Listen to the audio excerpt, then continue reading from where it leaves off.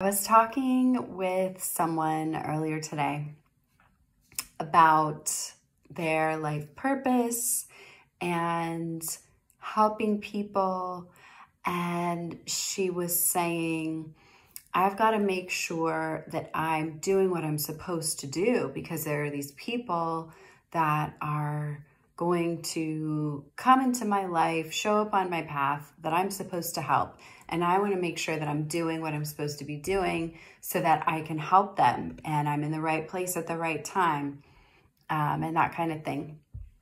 And a sort of reframe came up and I said, well, the thing is that instead of thinking about it like I need to hurry up and get in alignment and make sure that I'm in the right place at the right time because all these people are depending on me, what if you thought about it in terms of, I don't want to miss out. I don't want to miss out on that interaction.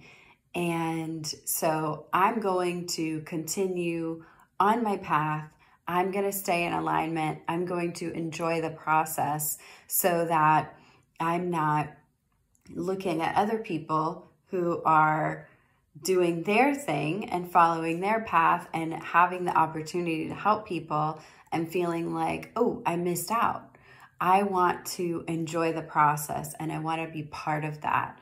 So if your desire is to follow your passion, to fulfill your purpose, allow it to be a process of enjoyment. And remember that, you get to co-create. You get to be in the right place at the right time, quote unquote.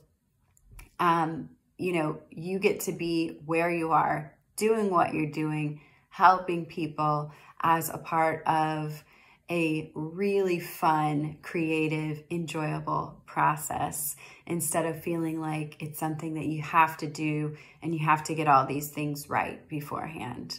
So hope you enjoyed that little tip and have a wonderful weekend.